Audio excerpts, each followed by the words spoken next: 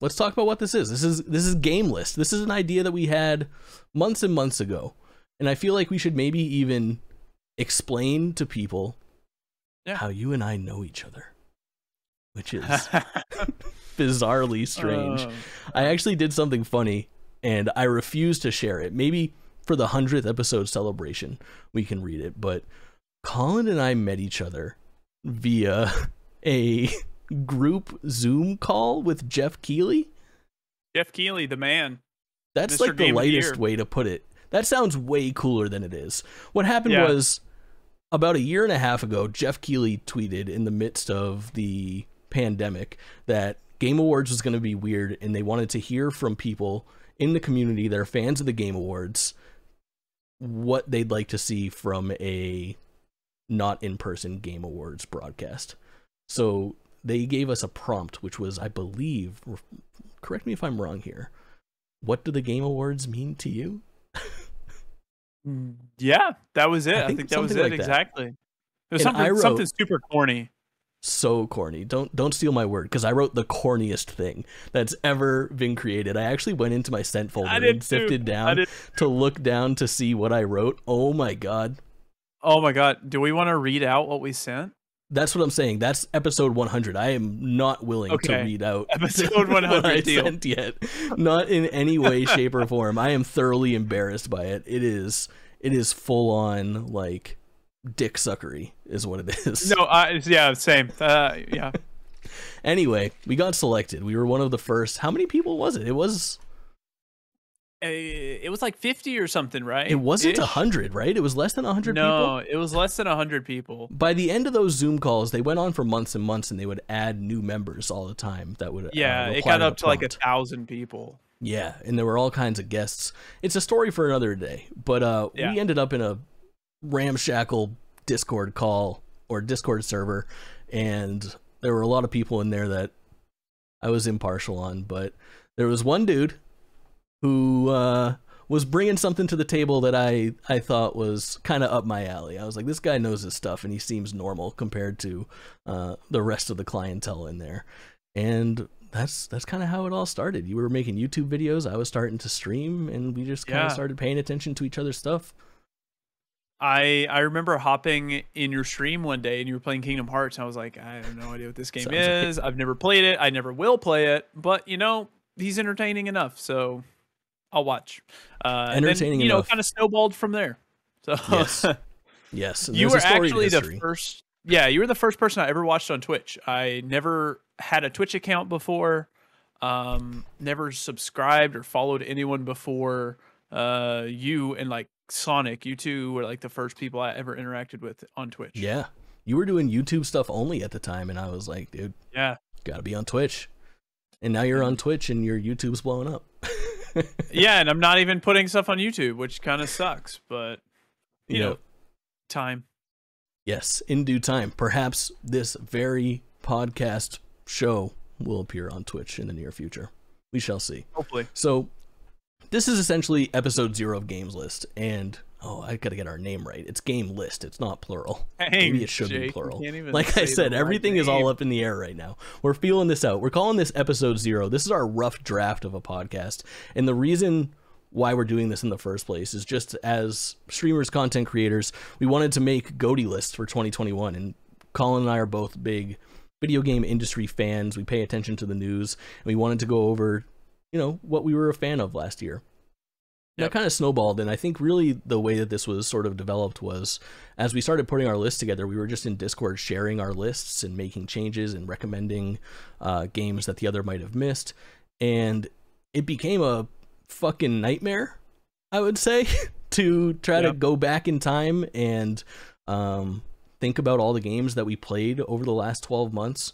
We came up with this idea of what if instead of crunching, basically, for lack of a better video game industry term, to put together a list at the end of the year, what if we spent the whole year talking about what our game of the year list was, and as we played things, we would speak about them. So that's the idea behind it, is that we're going to do a monthly podcast, which is quite rare. I feel like most are weekly, bi-weekly, not many are monthly.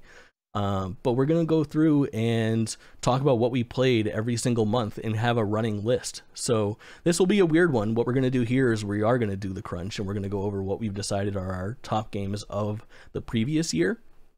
But in a week, we'll have our actual episode 1, which will be January 2022, which will have the month in review of games that we've played from this year, games that we've played in general, as well as industry, gaming, news, anything top of mind that happened in the month of January. So that'll be a week from today. I believe it's on the 31st of January, in fact. Perfectly timed. And spoiler alert, there's not much in January of this year, so... No, my games played this year is quite light, but there's a lot in game news, so it might be a little heavier on that end of things. Lots of news. The game list episode 1 may be the news list episode 1. We'll see how it goes. Yeah. But without further ado, I feel like we should hop into the main event here. Actually, Jake, I do have a question. We were going to talk about Outer Wilds at some point. Did you plan on that this week or next week? So I will tell you that I think the best way to format this one is to just go straight up game of the year. But there's a little asterisk in one of our misses this year because we're both late to the party on Outer Wilds. You'll see at the end is the Outer Wilds Echoes of the Eye DLC. So at the tail end of the show, essentially what we've created is a list of our top 10 games, then a gigantic mishmash of our honorable mentions. We both have decided on our stinker of the year, which is, I feel like we should have better defined our stinker of the year. Mine is like the game that I had the most faith in making my list, but didn't make it because not only is it not an honorable mention, but I am like somewhat opposed to it. It's my disappointment of the year, I guess. Yeah. That's the same for me. And I actually took off the other thing that I had on that list just because, We'll I need to give that game more time, but yeah. I think everyone needs to give that game more time. We'll get to that towards the end. And then we also have the things that we missed. We're only 2 people. We don't play every single video game that comes out. And there are some things that have made a lot of Game of the Year discussions over the past year that we did not play, but we owe them. We'll get there one day. Maybe that's a stream series. We'll go back and fill in the blanks. But without further ado, let me hit my fancy button here that hopefully works. Game of the Year 2021. The list is as follows. For number 10, for myself, is Unpacking. And Kaulin has chosen... Before your eyes. Before your eyes. We're going to get better at this. You wait. I feel like I'm like a absolute monologue monster. I could sit here and listen to my own voice for 8 hours straight. So please interrupt me, and I'll try my best to cue you up. No, you're fine. I was like, I thought I lagged there for a second. I was like, did he say it, or am I supposed to say it? So I could do a better job at that. It's Before Your Eyes. Before Your Eyes. No, no, you go. Cut. No, I'm just kidding.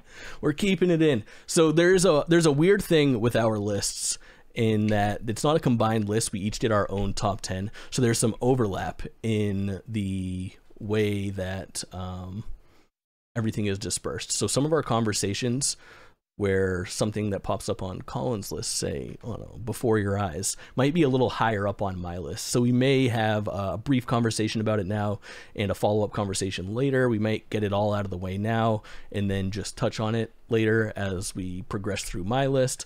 We will figure it out as we go. But I also removed from the honorable mentions anything that was on either of our honorable mentions that appears on our list. And if I recall correctly, Kaulin, Unpacking was on your honorable mentions? Yes, it was. Let me ask you this. Why didn't it crack the top 10? If we're going to be honest, it's a puzzle game. And I don't love puzzle games. Mm-hmm. And you know, it was a really great game. The music was great. The opening title sequence was phenomenal. Yeah. But it was pretty it was lo-fi vibes. But it also had kind of like the 8-bit sound to it. Mm-hmm. It was very nice. The music was great in that game. But The game, I played it in one sitting on stream one day, I guess whenever I was having internet troubles. Mm-hmm. And it was really good. I really enjoyed it. Yeah. But by the end, I was just frustrated. And I think it's because I just didn't take a break and I just sat down and went from start to finish without stopping. I definitely understand those gripes. I think this is the year more than any other year where I gained an appreciation for short little like bite-sized games. So I think for unpacking, it's almost that middle ground. That game took me like 4 to 6 hours maybe. I'm also kind of terrible at puzzle games, so it took me a little while to do. But I really liked it. I think the vibe of unpacking, like you were talking about, just that opening title screen to the very end is extremely consistent, and it does a lot of storytelling without having any narration. It lets you draw your own conclusions. I think that, you know, Before Your Eyes, it's actually kind of easy to compare to in some ways when you think about its actual like size and length, but also vastly different games. The puzzle aspect is fun. I'm a big Tetris guy. I like trying to fit pieces together. And it did a lot for me. That was House Tetris. Yeah.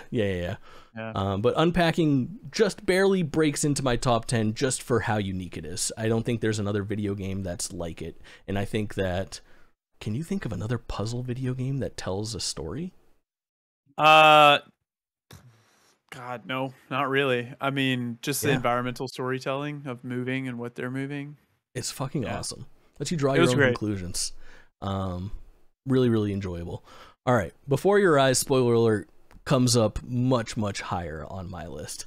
So let's talk about Before Your Eyes now. I have 2 others that pop up on Kaulin's list that don't actually appear until later on mine that we'll save. But for Before Your Eyes, let's just broach the subject. Let's get into it. It's the first one that made your top 10. Why did it make it? So the really cool thing about Before Your Eyes, which I had some gripes with it because I had a hard time calibrating it, but it's the first game that's really taken in like blinking, obviously, into your gameplay. But something about the fact that blinking, something that you have to do, something that it's hard to not do, comes in as a gameplay mechanic. And every time you blink, you lose out on something. You can be halfway through a conversation and blink and then not hear the rest of it. Or just something along those lines. That was a really cool mechanic to me. And it felt like my eyes were dried out after playing that game because I was just trying to hold them open. The conceit of Before Your Eyes is immensely unique. And when I first heard about this game, I was immediately turned off from it because if any of you guys have seen me on Twitch, I go by Jake Twitchin', and I'm a blinky motherfucker. I got some very minor facial tics, and a lot of them are blinking repeatedly. Now that I bring it up, if you're watching the video, you'll see it more often. But I was worried that I would be incapable of playing this game. Come to find out, not that big of a deal. And especially because the fact that you're unable to keep your eyes opened as a human being for an extended period of time without feeling something physically is pretty incredible. And some of the things that it does with storytelling are phenomenal. I mean, we're talking about unpacking being unique for being a puzzle game that tells a story. Before Your Eyes is the most unique video game that I've maybe ever played in my entire life. Perhaps we should have set it up.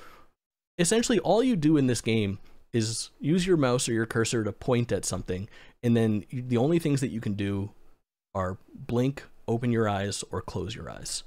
And it tells a story in a way that I never thought possible in a video game. And it without going into spoilers, we're going to try to keep this entire podcast spoiler free. This game fucking destroyed me. I'm not a big crier. I probably cried, a handful of times. Actually, I'm lying. When it's like a real life situation where I'm supposed to cry, I don't cry. When it's like a reality TV show, I weep like a baby. But Before Your Eyes fucking got me good. I was a hot mess. And the fact that you need to have your eyes open for some of those things while your eyes begin to well up, and when you cry, you blink. You don't think about this. Never in my life did I think about the idea of trying to hold your eyes open while trying to hold back tears. ridiculous. Yeah. There was a moment where I was sitting there with my eyes open because I didn't want to miss a segment of the game, while tears welled up and just streamed down my like ugly cry like you see in the memes. It was absolutely ridiculous. And you know, I feel like I did miss out a little bit on that, because I'm gonna be honest, I don't cry that much, right? So Allie is sitting over there and she just shook her head like, no, you don't.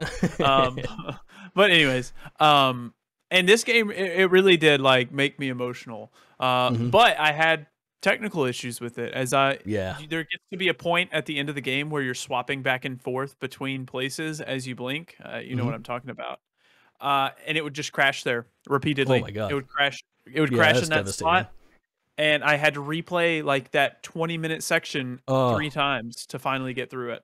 It is one of those games. It reminds me a bit of like What Remains of Edith Finch, where it's a game that should almost be treated and played the same way that you would separate time to like watch a movie or a TV show, where it's best experienced with your undivided attention and in a single playthrough. I can definitely imagine that causing an issue, because I did it one take Timmy style and just sat there start to finish. I was worried about, like I was talking about, my issues with blinking. I was worried about wearing glasses throughout the whole thing. It was fucking flawless for me. But I mean, you see me, I got this fresh ass lighting. And I actually have my entire playthrough on my YouTube, and you can see some very hidden cuts where I had to cut it and just show the third take or whatever. And also the fact that the audio was making all sorts of issues. But professional. Yeah, it's, well, I don't know. It's one of those that I kind of want to delete, but it's there. I enjoyed the game, but that's why it's at my number 10. Just didn't hit me that hard. You heard it here first. All right. Look at us making it happen. Number 9. Once again, something on Kaulin's list that is significantly higher up on my list, as well as a game from me that's on Kaulin's honorable mentions. Yes, it's on my honorable mentions. Yeah. I think for Valheim, it was greatly enhanced by those that I played it with. I stream on Saturday nights with, we affectionately call them the fellers. But 3 of my best friends from real life play video games off stream as well as on stream outside of Saturday nights. And this game, for about a month, just ate up all of our time. And it was absolutely fantastic. I'm not big into like crafting games or survival games, but goddamn did this one absolutely appeal to me. There is something about that procedurally generated world and the slow progression that's required to it's so advance. Slow. It is very slow. So that's the thing, is like we did fall off of it, but the time that I spent with that game was absolutely incredible. What kind of experience did you have playing it? So I actually picked it up recently. I've been playing it with Rich, Freight Train, and Mate Monk, and Danny. Your fellers. Yeah, pretty much my version of the fellers, I guess. But it's really good. I really love the time that I've spent with it, and they actually have a dedicated server going now that I haven't spent much time in because I've been busy. But I would say the first 20 hours of that game are great whenever you're beating the first boss, building your base for the first time, and then finally going on to the second boss. But after that, it's such a slog sometimes. If you don't have 4 people working, you just don't make that progression that you need. Yeah. Yep. But I agree wholeheartedly. It's so fun. But it deserves a spot on my list, if only for the experience that I had playing with it. If you have the right crew of people to hop in there and buckle down and actually like spend some time creating a place to live, a safe haven, it can be a blast. It can really be. And good. that's one of the games that is made by the people that you're playing it with. So, and I love Freight Train and all them. But I guess the game itself brought it down for me. Yeah. If it wasn't for Evco, Squanky, and Hooper, I probably would never have played that game. But it kind of fell into that category of like, this looks like a feller's game. This looks like a nice Tuesday night hangout session, vibe out and build some shit together. It's a great game. All right, without spoiling how far up on my list it is, how do you feel about holding off on the Halo conversation? Oh, we'll hold off on it for sure. I got a natural segue into holding off on your number 8 pick as well then. Oh, I can do that too. Anybody that watches my stream knows about where on my list Ratchet and Clank Rift Apart is. But great game. Let me tell you, it's up there, and we will get to it for sure. But I wanted to talk a little bit about Final Fantasy VII Remake Intergrade and bring up a point as well about DLC on this list and remakes, which I think we sort of skirted around a little bit, definitely at the start of the show. But nonetheless, you initially had Mass Effect on your list somewhere. Is that correct?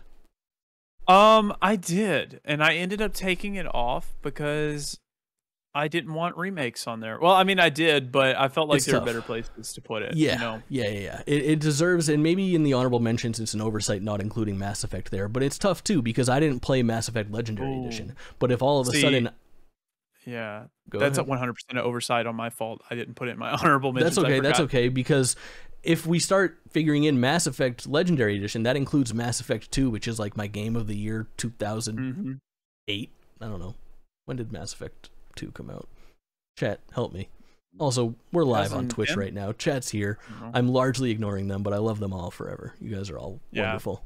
I'm sorry for everything that I've missed thus far. But it is a funky thing with remakes and remasters and whatnot on where they should fall in this list. But with Final Fantasy VII Remake Intergrade, it's number 8 on my list because of the additional content, the remake intermission, the episode Yuffie, essentially, that is packed in with the PS5 version of Final Fantasy VII Remake, which includes the entire beginning of the game, in addition to the base game, which, like Mass Effect 2, was my game of the year for the previous year. Did that come out in 2021? I think so. Yeah. I think April. Yeah. Right? Sounds right. It might have been April 2020. The last 3 years are a blur. Yeah, it was 2020. No one's yeah. responsible. It's absolutely a blur. But that's the problem, is that if I included the base game, because it came out on PS5 this year for the first time, it would be number 1. It's the best game of the decade. It was just happened to be released 2 years ago. But I really loved this DLC. It's a standalone story. It's Yuffie. It is honestly pretty much all original content. It does not really pull much from the original Final Fantasy VII, and I don't mean the remake. I mean the 1997 PlayStation 1 classic. It does a good job of expanding the story the same way that the original Final Fantasy VII Remake expands on the Midgar portion of Final Fantasy VII, and takes a character that needed a lot of development and gives them that development that they deserve. I really, really enjoyed it, and the only reason it's not higher up on my list is because it's just a small piece of DLC. But 7 Remake Intergrade deserves a spot on the old top 10. Have you even played Remake? No, I haven't, and it goes along with the thing of like, I want to, but I just have a hard time playing DLC. Like, if it's not the base game, I'm probably not going to play it. And I hate DLC just because I like to complete everything, and then when a DLC makes me return, it's kind of annoying. But I want to. I'll definitely get to it at some point. Probably whenever 2's announced or something, it'll make me like nostalgic for this game and make me want to go back for it. But I just haven't had time to get to it yet. Listen, I get it. I just think less of you. It's no big deal. I watched you play it for a little bit, if that makes it any better. That counts. That's something. That's commitment. And I know it has like the Clash Royale type mini game in there. Fort something. I don't know. Yeah. Fort Condor. It's really cool. Fort Condor, and I'm assuming that mini game will end up in the Remake 2 whenever or whatever that decides to become. We shall see. Yeah. All right, up the list we go to number 7. A lot to talk about on both of these. Now we're in uncharted territory. Our lists wildly differ in the center, and there's a little bit of overlap, but not all that much. Now, I think it's worth mentioning that when we started this idea for these lists, we initially shared each other our lists and made some recommendations of some gaps to fill so that we could kind of speak to these games. Now, I am a noted horror video game hater, I guess is the best way to say it. But every once in a while, chat does a number on me and gets me to check out a Resident Evil game. on stream. And they're always great streams. That's what they keep saying. I loathe them. They literally scare the shit out of me. But nonetheless, I got to appreciate the game for what it is. Why is Resident Evil 8 on your list? It's probably like the first modern horror game that I've truly loved. Before Resident Evil Village, I had only played like Outlast 1 and 2, but I played it in a room full of college guys that we were just all playing it together, like screaming, scared in the dark. So this was the first horror game that I played on stream, and something that made me want to dive into the Resident Evil world. The gameplay was fun. It was interesting. I was scared, but it always made me want to keep playing, which is very rare for horror games. I get that. But yeah, I think just the interaction between my chat and playing this game and just the setting. I don't know. I think this was a phenomenal game with a great story. And it's actually super beautiful on the PS5. I don't know about the other versions, but I jumped in and I played the PlayStation 5 demos that they had available, and they were the Village demo and the Castle demo. And I honestly had a pretty good time playing both of them, just from like a gameplay and game development standpoint. I think that they were both very, very sound. I had a great time. Just running through that world. I think it looked really good. The gameplay itself was smooth. The puzzle solving was nice. There is like an air of tension every single time I'm doing anything, because I feel like something could pop out on me at any fucking moment, which is terrifying. But nonetheless, I respect that game for what it is. And all things considered, I played like an hour and a half, 2 hours of Resident Evil 7 for a stream about a year ago. And then I hopped into Resident Evil 8 just for that demo. I was probably in there for 45 minutes. And not as scary, I guess. It's a lot less horror, like horror than Resident Evil 7 is. 7 is terrifying. I agree wholeheartedly. Yeah. But I certainly understand why that game is as popular as it is, and I think that there's definitely a lot to love there. Yeah, it's a great game. It got me into the Resident Evil series, and also, you know, I said earlier I hate puzzle games, but this game has a lot of puzzles in it, and I really enjoyed all of them. I never actually had a problem with any of them. Yeah, I get that. Resident Evil, I played Resident Evil 4 back in the day, and the puzzles are kind of the game would be boring without puzzles. You'd be doing a lot of just running through monsters, making it an action game, and I think it's got a nice thing. It's almost like, for some reason, I always equate Resident Evil to like Legend of Zelda, which is maybe a good selling point for you on Zelda. You're not a big first-party Nintendo guy, but Zelda does the same thing, where it would just be all action and combat and no fun if there was no puzzles involved. But it's that sort of weird in-world progression where you're trying to solve things with the things that are around you that I think enhances that game and puts it a step above. So I see a lot of similarities there. Anything else you want to add on Resident Evil Village? I'm ready for that DLC to come out, even though I said I hate DLCs. We'll see how it goes. That's been rumored for a long time. I'm assuming at this point it's going to be either non-existent or gigantic. Well, and they unveiled it with just a black screen with like Comic Sans DLC coming soon. We swear we're still working on this thing. And that was, I mean, what, almost a year ago now at this point that they announced that was coming? I don't know. It's been a while. Yeah, but in due time. Now, this is an interesting one for you and I. Yeah. It Takes Two. We played this entire video game together. This is like the first stream that we did together. Yeah, and I was super nervous. I think that was the first stream I ever had on Twitch. That was before that was the first time you were ever live on any network, was on my channel. Yeah. I remember that. And then look what happened. Wow. By the end of the playthrough, you were already a Twitch streamer.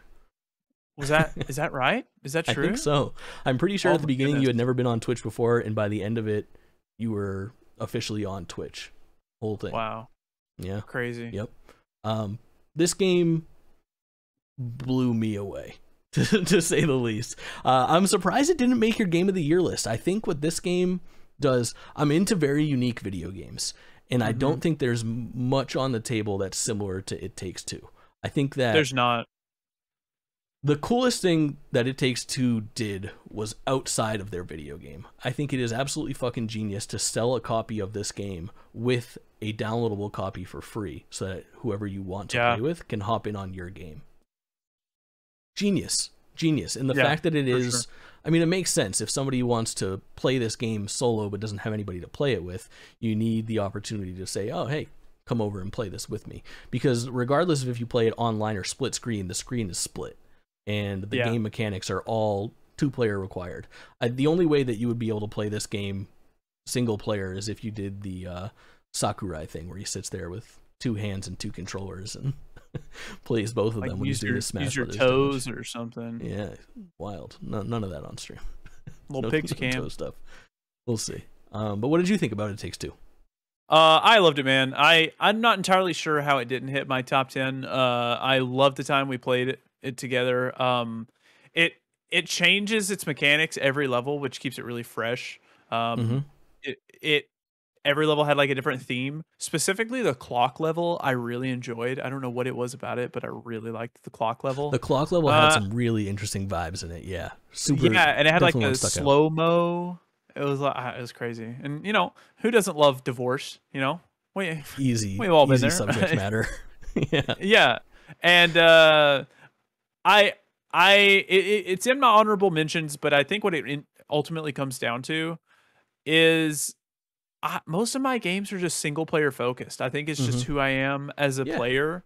It's nothing against the game. I adored the game and like super happy we played it together. But I don't know how it didn't make it. I really don't. I think what was interesting about this game, and I think that some people knock it for in some ways, but I would never do so, is this game is fucking big. Oh, it's so long. It does, when you start out on this game, it does feel like something that's going to be one of those like 4 to 6 hour adventures, and it ends up becoming so much more. It's really mind-blowing how much they packed into this. It definitely is the gift that keeps on giving.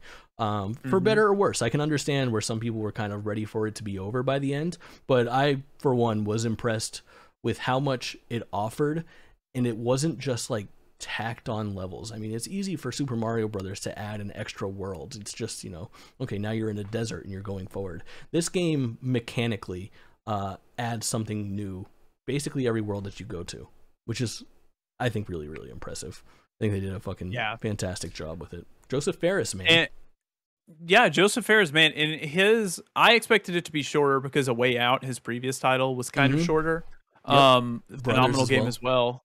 Yeah, I haven't played Brothers. I need to get to it, but potential stream. It was a little longer than I thought it was going to be, but you know, it gave us an extra stream or two, so I'm not mad about it at all. I still need to go back and get all the trophies on it. But you know, it was really good. Makes sense. Nice. Look at us cruising through our lists. Shit's about to get weird, chat. The first time ever in the history of streaming YouTube podcasting content, we're about to talk about at the same time Life is Strange 2 True Colors, Kaulin's number 6, and my number 6, which honestly could have been higher, Cruisin' Blast. Dude, Cruisin' Blast. Do you have any experience with the Cruisin' series? No, not at all. I saw your little helicopter flying over all these jumps and fires and flames, and that's about it. I don't think I can even really do this game justice. It's one of those, like, if you know, you know type of situations. Cruisin' Blast is an arcade racer in its purest form. It is a complete throwback to the old Cruisin' series. It's Cruisin' USA, Cruisin' World, Cruisin' Exotica. This was arguably like the 4th one. It actually came to arcades in 2017 or 2018 and has been available as like a, you know, sit down driving game for a pretty long time. And it wasn't until the pandemic hit, and obviously they stopped seeing returns on their investment of these gigantic sit down driving machines, that they decided to port it over to a console. Fairly bare bones port. So this was from an arcade machine that's a port to the Switch. Oh, so it's one of those things where you're supposed to insert 50 cents so that you can play a race, and then it's hooked up to 3 other machines, and you and all your friends sit down and drive your car.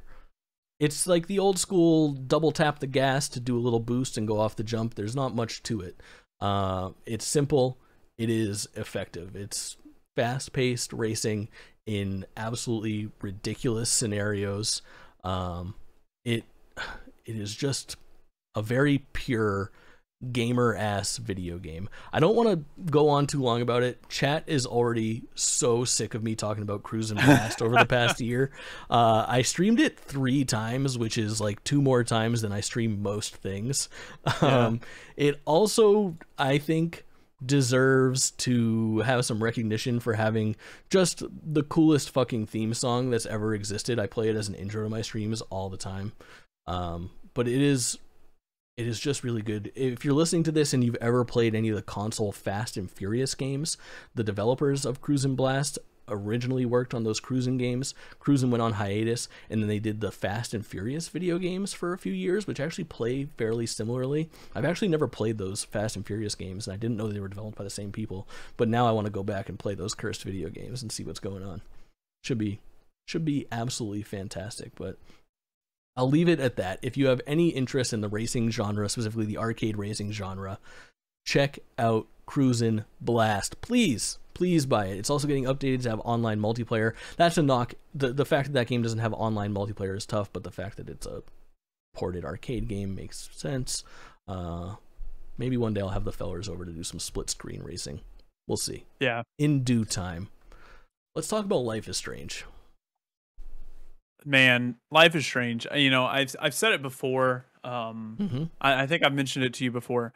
The first Life is Strange is by far one of my favorite games of all time. I think about it at least on a weekly basis. And I actually never played Life is Strange 2. So when I saw Life is Strange 2 True Colors was coming out, yeah, I know, right? I adore the first one. Just won't play the second. I actually have it digital and physical now, but I haven't played it yet.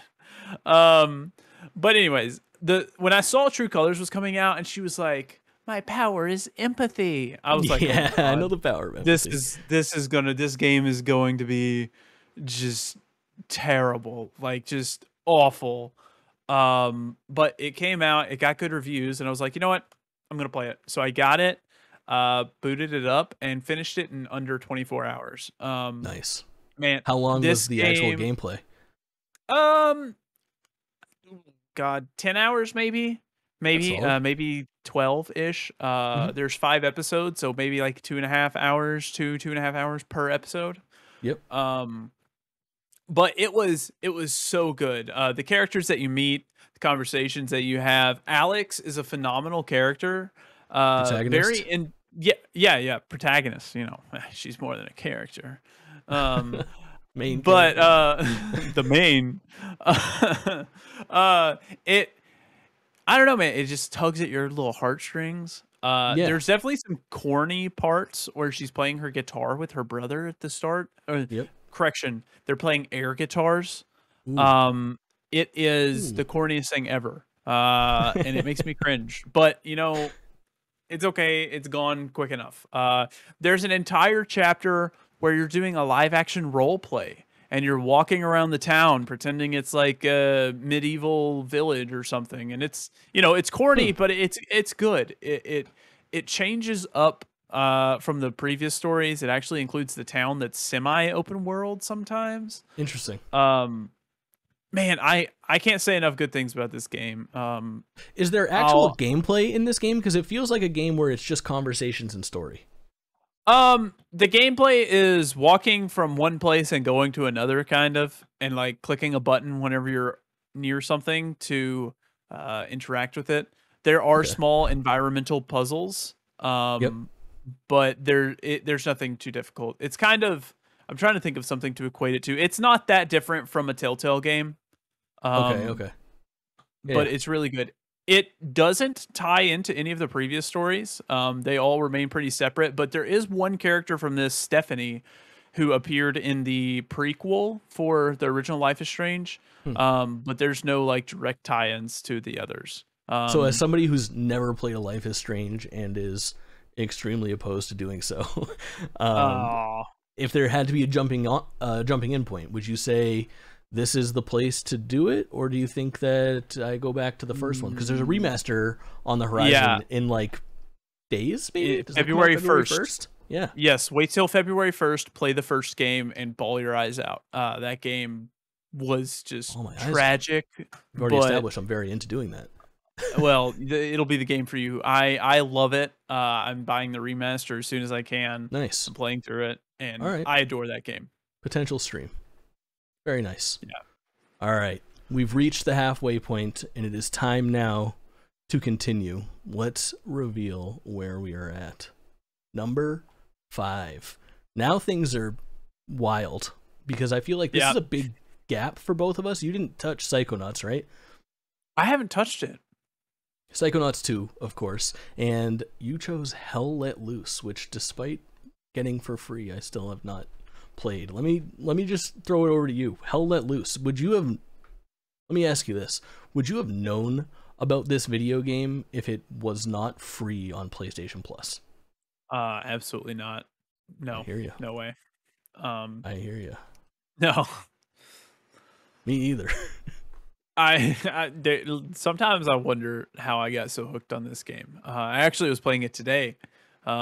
This was my second most played game this year. Hell Let Loose. Shit. Yeah. Really? Yeah. What is it exactly? So Hell Let Loose is a hyper realistic military sim set in World War II, and you do like historic World War II battles, like rushing the beaches of Normandy or Utah Beach or Hill 400 or stuff like that. And it's super slow, like you move very slow, but it's very punchy. Like you're getting gunned down on the beach, and you're respawning and getting gunned down on the beach again, and just lots of people have complaints about it because it's like, oh, I'll run for 30 minutes because the maps are giant. They're like humongous. I'll run for like 30 minutes and die. All the time? Yes, it's an online game. There's no campaign. This is like a weird one in my lineup because it's just a pure multiplayer game that requires it requires teamwork because each role has like a job to do, and if it's not done correctly, then you'll lose. But it's 50v50, so it's quite large battles. You're trying to take objectives, and whatnot. You know, there are certain different game modes that are we don't have to get in the weeds explaining them. But it's just a game that has captivated me in how simple but like in depth it is. Simple. And clean? it's so simple and clean. It's so fun. I've met lots of really cool people on there. I was actually playing with a friend from Belgium and South Africa today that I met on that game. Today, I almost spit out my delicious Pepsi Cola. Today? You're still playing this right now? Yeah, I played it today. Wow. Yeah. Wow. It's so good. It's a phenomenal game. I would encourage anyone to try it, but try it with a friend. Because it's difficult to pick up. It's difficult to pick up, and it's slow. So it's not like Call of Duty. You're not going to be rushing into a gunfight. It's such a unique experience that I adore. It does sound interesting. I'm not opposed to checking it out at some point. It just didn't find a time to slide it in. Probably because I was too busy playing Psychonauts 2, which is a game that...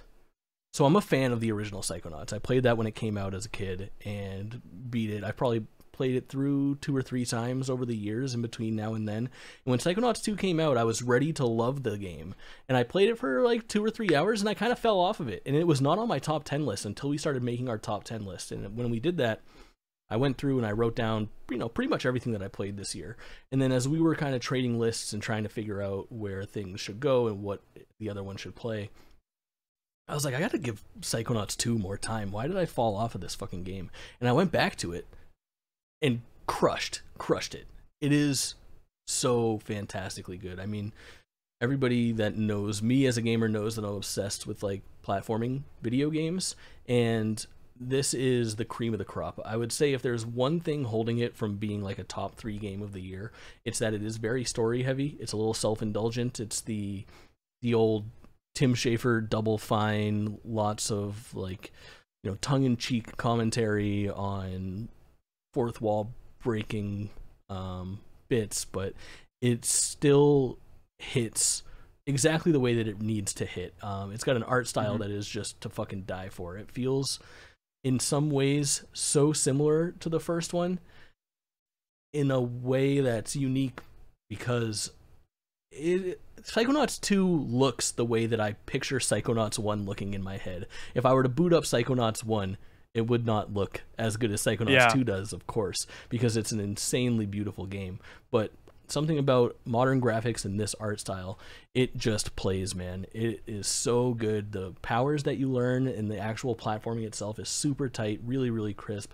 The cast of characters is absolutely insane. The story that it tells is maybe the least interesting part to me, and I think that perhaps I'll probably regret saying this out loud, that I've maybe grown out of some of the comedy that they're trying to push upon me in Psychonauts, but yeah, when all those things come together, it just works so well. It is, I think, very easily the best platformer of the year. I mean, we'll find out. We got 4 more to go on this list. There is another platformer on my list, but this is a very pure platformer. It plays just the way you'd want to play a game if you were expecting a platformer, whereas the other one's got some other things going on. You might know what I'm talking about if you've listened to this whole thing.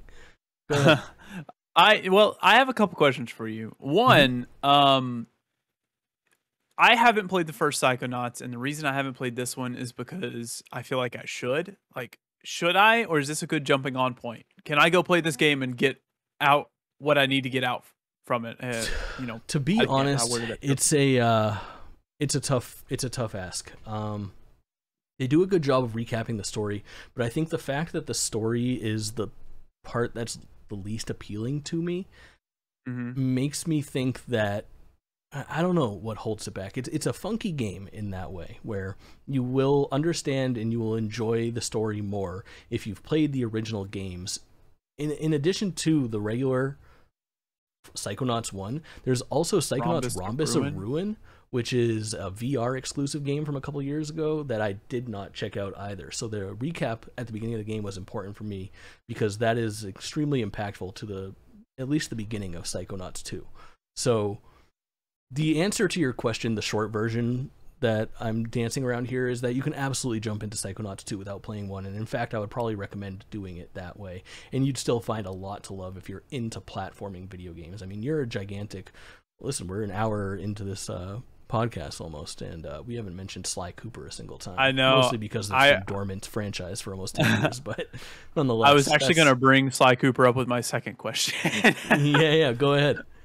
No, I was just going to say, like, you know that, like, I love Sly Cooper and, like, cartoony platformers.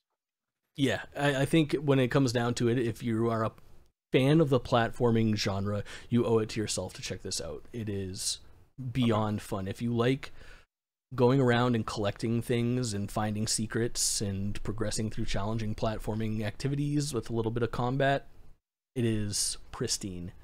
Fantastic video game. Well deserved to break the top 5. What's the trophy list look like on it? Is it knows? difficult? No one pays attention to trophies. No, what? It's a first-party Microsoft game. This is on a Game Pass, baby. Free. Nah, bro. I gotta get them trophies on PlayStation. I hear you. Those achievements are waiting for you. Microsoft is starting to rule the world. You might want to get a head start before you're forced. Unfortunately, man. That's tough. All right. What do you say we move on to number 4? Good for it. Now, this is the last opportunity we'll have to have like thoroughly separate video game choices, I think, because we're going to start having a lot of overlap as we break into the top 3. But with number 4, we'll let you go with Guardians of the Galaxy first. My choice is Final Fantasy XIV Endwalker. Okay. But we'll break into that after. Tell me about Guardians of the Galaxy. Well, I think we all remember the Square Enix E3 showcase that we were all absolutely put on our butt by about how amazing this game looked, right? No, I remember being extremely underwhelmed by that that showing, and all the showings leading up to this release. It wasn't until I listened to a couple different podcasts and read some reviews that I was like, maybe I actually want to play this Guardians of the Galaxy game. I think this game suffers not in the gameplay. I'll get to the gameplay in a minute. I think the game's like a 9 out of 10. It's so good, but I think this game suffers from the superhero porn star type thing where it's kind of like the Avengers game. Everyone is so used to seeing the Avengers on the big screen and seeing Guardians of the Galaxy on the big screen that whenever they see a different representation of them, they get a little put off. They get kind of like the uncanny valley feeling just instantly. So it instantly gives you like that little like feeling of disgust. And it's just what it is. I feel like Spider-Man doesn't get affected by this as much because we've seen so many different iterations of him, and Tobey Maguire and Andrew Garfield and then Tom Holland and then Yuri Lowenthal and PlayStation and everything. But I feel like other superheroes struggle from that, and I think Guardians of the Galaxy definitely did on its reveal. I think people were like, "Oh, that looks weird. That's not what we are used to." So I don't like it, right? And then from there, it just kind of grew from a bad attitude. But once the game came out and the reviews started dropping, and I finally got my hands on it this past break, I guess, I don't know, about a month ago. Man, this game, the story in this game, the characters, Rocket, Peter, Gamora, Groot, Drax, all of them, they are such well-written characters. There's so much banter in this game and so much dialogue that I want to hear every single bit of it. Normally I'll put on like a podcast while I'm playing games, but I didn't put on a podcast during this one because I wanted to hear all the dialogue. The gameplay itself is it's okay. It's nothing to write home about, but it gets you through the game. You keep unlocking things as you go through, and you only control Peter Quill, which I really think was a good idea, so that you could focus more in on that than having half-baked other mechanics for other characters. The story of this game goes places. Yeah, exactly, Avengers style. People were automatically put off of this game because of the Avengers, and I hate it. But the story goes places I did not expect at all. It has characters that I didn't expect, but I was super like stoked to see. It's a phenomenal game. I love it. I've got the platinum for it. As many of the games on the list I do. I've done everything there is to do in that game. Yeah, I know, right? crazy. Actually, my top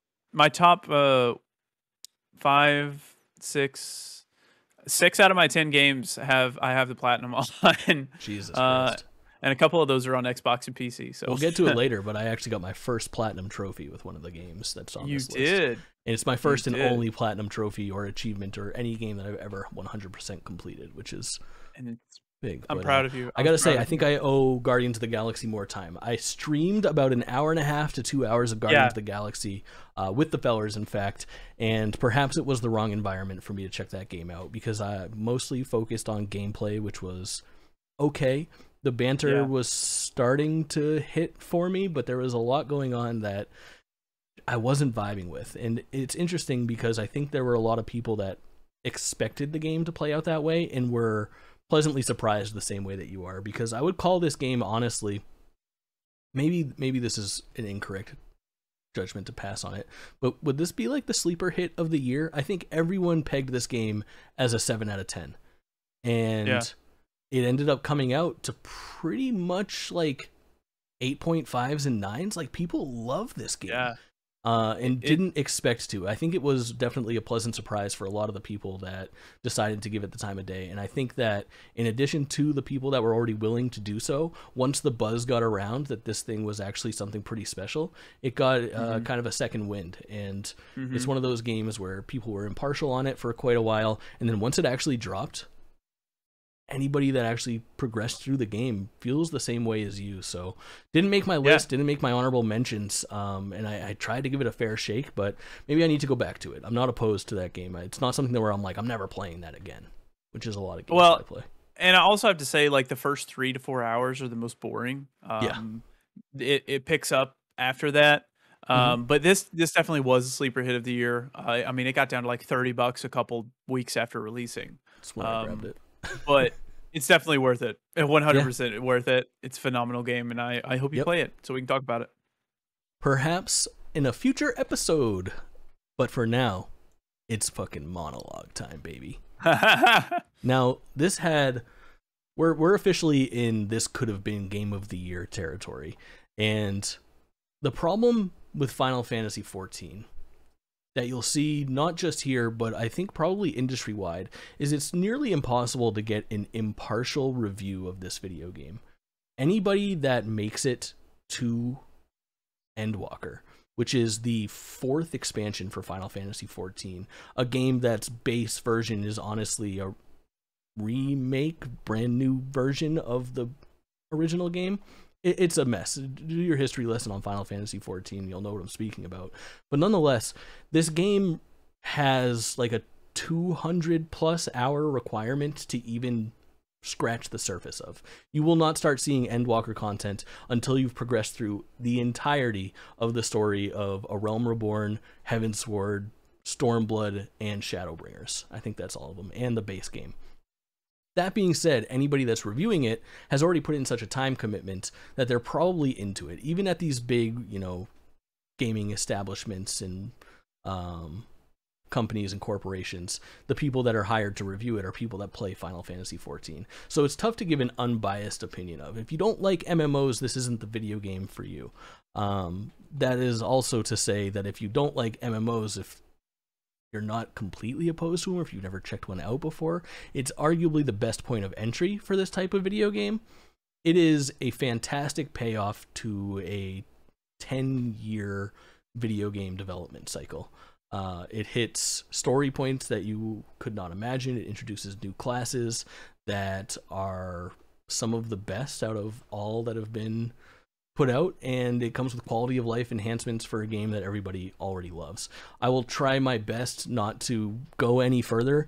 Just know that I could very easily speak about this game for hours and hours, and I think it is worth mentioning that I didn't even start in earnest Final Fantasy XIV's. I didn't progress through the base of the game until the beginning of 2021, at which point I progressed through all of those 200-hour requirements of all of those expansions to get to Endwalker for launch so that I could enjoy it along with everybody.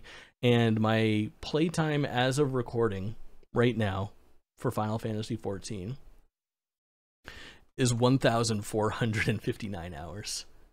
What? Yeah.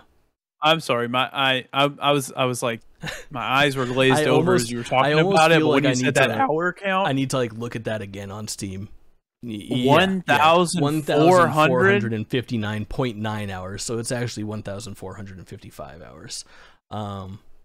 It is a very, very good video game. And if you're in the midst of a pandemic where it's safer to be inside than it is to go outside, it sure is a wonderful place to sink some fucking time. That being said, not my game of the year. It is easily the game that I've played the most in my life, though. Oh my god, dude! You could 100% Dying Light 2 3 times in that amount of time. Yes, but only 3 times. Oh my god, that's okay. That's okay, well, that's next month. My question for you: why? Like, what made you look at this game and say, "Yeah, I want to dump 1,400 hours into this"? Like what? Nothing made me say that. I did not know that it would become what it is in my life. But I think with Endwalker, it's just representation of a game that came out this year, an expansion that came out this year, which all intents and purposes is its own full game, obviously time commitment wise and story wise. But what it really boils down to is I'm a Final Fantasy fan, and this was kind of the one that got away. Or I had played Final Fantasy. I discovered Final Fantasy around Final Fantasy X, and then went back and did my homework and played some of the great 7, 8, 9, 6, 1 for a little bit, Tactics, things along those lines. And then I followed the story. So I skipped 11, the first MMO in the Final Fantasy series, and I said, nope, that's not for me. I played 12, I played 13, I skipped 14, played 15, and I anxiously anticipate Final Fantasy 16, but 14 was the one that I was kind of like, I don't think I want to play an MMO. I had played World of Warcraft enough to know that I was into it, but not that into it. Even in all my years playing WoW, I played not nearly as much as I've played Final Fantasy 14 in the last year and a half. So the answer is being a Final Fantasy fan, and from an MMO standpoint, there is more to enjoy in this compared to other ones because it does play out, especially expansion and story-wise, like a regular Final Fantasy game or a traditional JRPG. You have a character, a main character that you create, voiceless protagonist. You have a party of characters that are defined for you that play different roles, and then you can optionally progress through the dungeons with other people. But the sense of community, the fact that I joined a FC, which is a free company, which is like a guild in Warcraft, added a lot to it, met a bunch of cool people from around the world, and just really sunk my time into it. I didn't expect it to do to me what it did. And I still play it, you know, honestly, since Endwalker. I did a lot of prep for Endwalker. I played this game, obviously, for 1,000 hours. And then once Endwalker came out, I had started to fall off until Endwalker came, and then I powered through that story again. And since then, I've started to fall off again. I think that I might end up playing it less this year than I did last year. I would hope. But oh no, less than 1,400 whatever's hours. Next for Final Fantasy 14 is a shoo-in for me. But just a ridiculously unique video gaming experience. Can't recommend it enough. I just want to say, I hope that one day I can love a video game that much to put 1,400 hours into it. I didn't know it was possible. It is out of... yeah, that's insane. Anybody that knows me knows that I'll play a game for 40 minutes on stream and get sick of it and start something else. The fact that I put in the time is unique to this video game for sure. I've probably put about that much into Skyrim on all my playthroughs over the years, but at least I don't have a timer for it. Yeah, I'm just running around talking to Hilda for hours. I don't know. Yeah. The only other game that comes close for my Steam playtime is Risk, like the board game Risk. In the Risk past is year, great, but that didn't come out this year. That came out in God knows when, early 1900s. I don't know. Risk historians, please correct me in chat or in the comments. Who could tell? Let's move on. We're in our top 3, baby. We're fucking moving. Yeah. Let's do it. All right. Now we're going to circle back a little bit here because there's some retreading. Before Your Eyes landed at number 3 for me. I already talked about how it devastated me in the best of possible ways, so I'm going to let you just take it away with Deathloop. Let me tell you what I know about Deathloop. Are you cool with that? Yeah.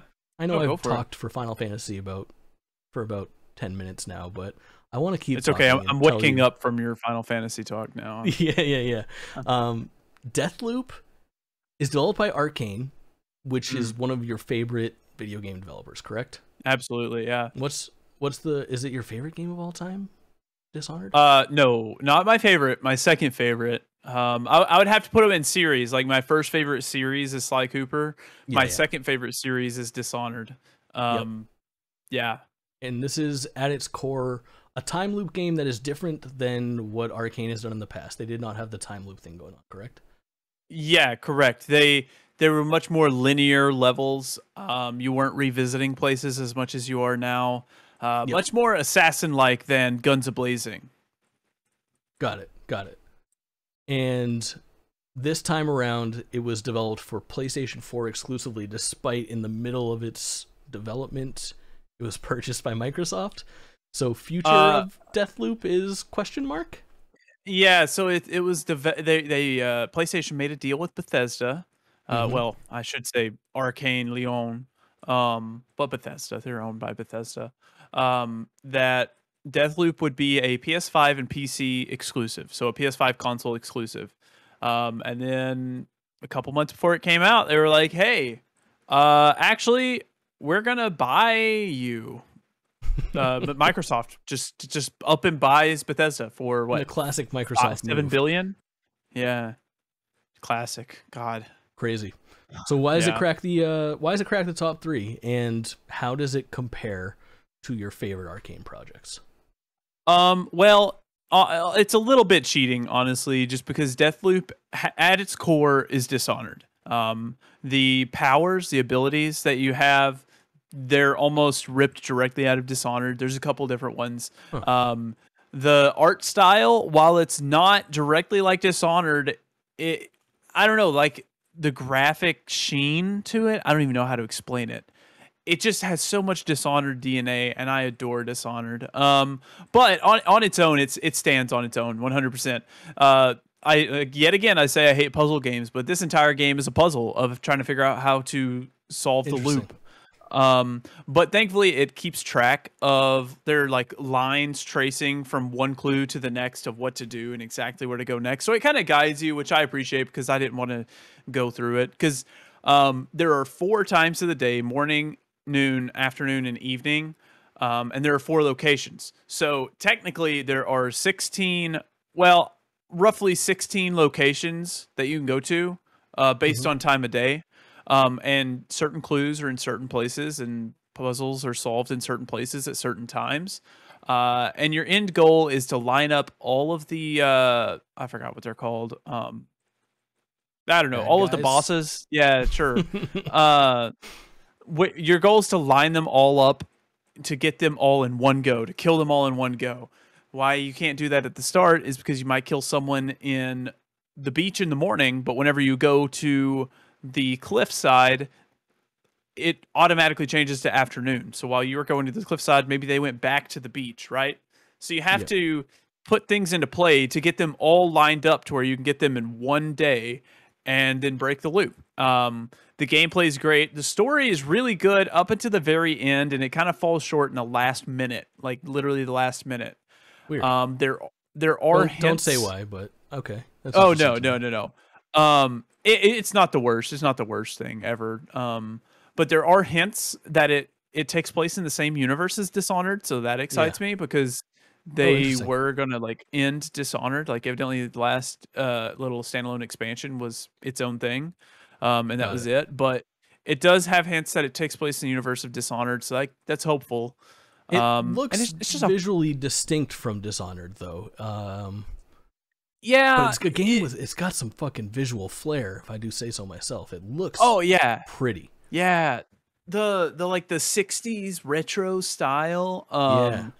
It's definitely extremely unique, very pretty, but I don't know, something I guess you can just kind of see in like maybe just me, like in the landscape and the architecture. I can just see the Dishonored influence. And even in that Dishonored influence, Dishonored was influenced by Half-Life. So we're really seeing Half-Life influence going through here. But it's such a phenomenal game.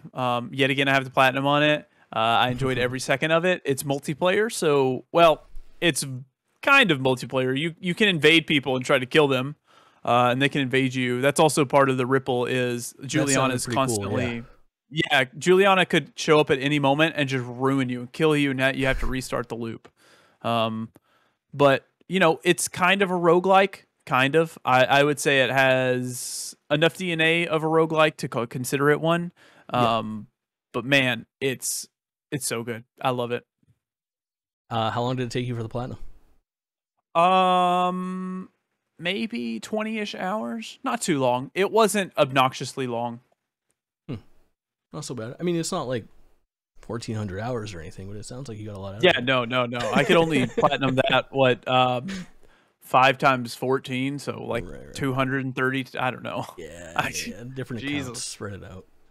Yeah. Nice. Deathloop. Deathloop, honestly, is a really big miss for me. It is... I'm more interested in that than I am in the Dishonored series, and I have a lot of respect for Arcane. I listened to an interview with the developers of Deathloop, and they talked a little bit less about Deathloop, less about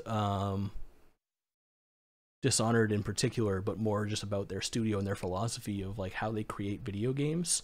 In this interview, I think it was a Min-Max interview where he kind of dissed Legend of Zelda Breath of the Wild for some of their design, which is like a game that everybody regards as like the best designed video game of all time. And he brought up some very valid concerns about the way that game was structured. And I thought it was extremely insightful, and it made me want to check out their work. So Deathloop is one that I'll get to. Yeah. In due time. And I will say it's at 3 because I was expecting Dishonored 3, right? And that's not what I got. I got Deathloop. And I love it. But it's not Dishonored, and that's not its fault. But I love Dishonored so much. I get it. I definitely get it. It is certainly on my radar, and it remains to be played. But I think in the near future I will probably get to it, and we'll probably talk about it on the show. I feel like it's going to be exciting going forward as we do more of these episodes of, you know, the episodes that we do in the future will be structured even more loosely than what we're doing here today, and a lot of it is going to be a casual conversation of what we've been playing, and I'm excited for us to fill some of the gaps that each of us have in each other's favorite games, and Deathloop is one that I could see myself getting to this year, just so I can have a nice spoiler-filled discussion with you on how I saw it all play out. So looking forward to it. What do you say? Number 2, the penultimate choices of Game of the Year? Penultimate. All right. I love that word. Shit's getting weird. That's one of my favorite words. Ask anybody in my chat. They hate it when I say it. I say it a lot at work, and there's a girl there that hates when I say it. Yeah. Yep. All right. So now some of those conversations that we skipped earlier will be had. Yeah. Starting with Halo you go Infinite. for it. Halo Infinite. What is your history with Halo? I got a 360 in 2013-ish. Mm-hmm. That was the first time I had like that generation of consoles. Played through all the Halos that were out at that time. And then a couple of years later, when I finally got a 1, I played through Halo 5. And I love Halo. I love Halo 4 specifically. That is my all-time favorite. You can't see, but I'm making a stink face right now. I can't see. I love Halo 4 though. It tells the best story out of all of them. I stand by that. The story between Cortana and Master Chief. That's what's important. But yeah, I love Halo, but I've never been big into multiplayer Halo. I only got into multiplayer in Infinite, and I actually haven't played in quite a while. I'm still stuck like halfway through the Battle Pass. Got it. I mean, it's an interesting history with Halo, and I feel like it makes sense why it came in where it did, which is, I believe, number 9 on your list of Game of the Year. Yeah. Is that correct? Yeah. And it's number 2 for me, but my history with Halo is launch day of the original Xbox, and from then it has been a absolute yes indeed a love affair with Halo multiplayer, starting with Halo 1 split screen and at LAN parties with friends, to Halo 2 and the introduction of Xbox Live into that ecosystem. Halo 3 is maybe my most, I would say it's probably right behind Final Fantasy XIV, the game that I put the most hours to in this world. Halo 4 and 5, I have less than 15 hours on each of them. I want to say like my playtime is like 12 hours for Halo 4, including multiplayer, and less than 10 for Halo 5. So I was really not into it. I played some Reach, I played some ODST, big into the Halo series, but tough to not call the last decade since 343 took over a bit of a fall from grace. And let me tell you, what a return to form. They finally got it right after taking their time with this one and delaying it a full year, and still, honestly, all things considered, number 2 game of the year is still a bit of an unfinished video game. The parts that we got do show very healthy signs of life, I'll tell you that much.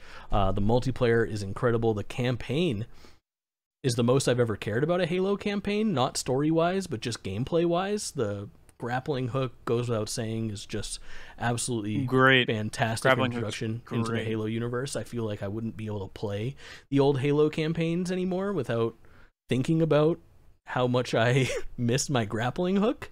But even the multiplayer itself, which I get all the hubbub, there's a lot of issues with it so far. I actually maxed the Battle Pass recently in the last month or so.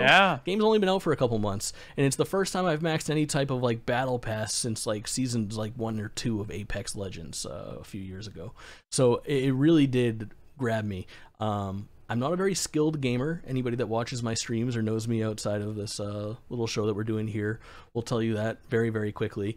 But nonetheless, it was nice to dig into a game that had some nice fluid gameplay to get accustomed to and really learn and put my time into.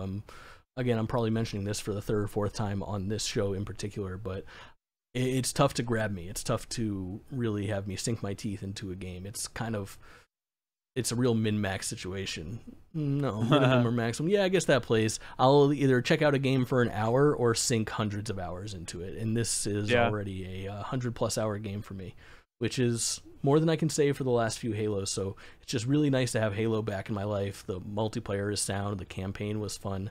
I'm excited to see what comes next, because right now it's in a pretty stagnant state. You can tell that they got as much of the game out as they could at the time frame that they had promised, after delaying and having issues and cutting content. And even then it came into some kind of more questionable reviews and some gripes with the systems and the way that you unlock things and the battle pass issues.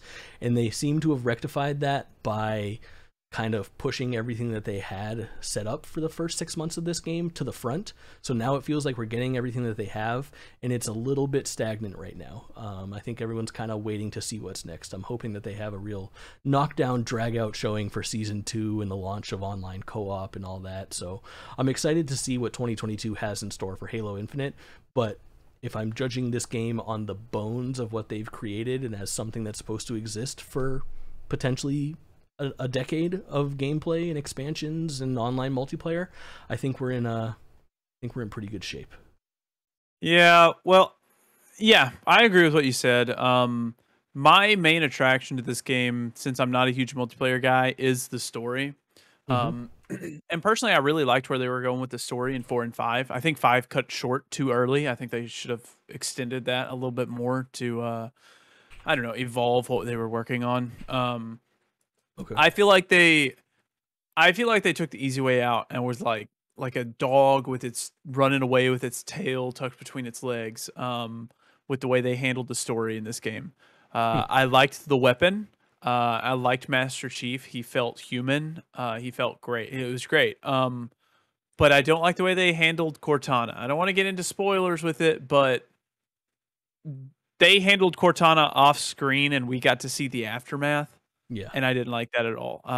They just said, you know what, Cortana, she'll be in a graphic novel in a year from now. yeah. Fall of Reach. Yeah, and it's like for 5 games, Cortana has been one of the 2 main characters, right?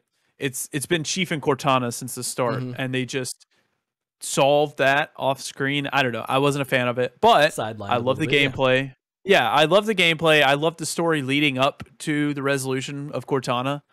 The weapon was cool. She pretty much is Cortana. Yeah. And the Banished were all right. I personally, I kind of liked the Guardians and stuff. I've found the Banished to be indistinguishable from one another. I didn't know who was Tremonius and who was Balthazar, Escharum or whatever. I don't know. Yeah. I couldn't. I think, and that's like the big.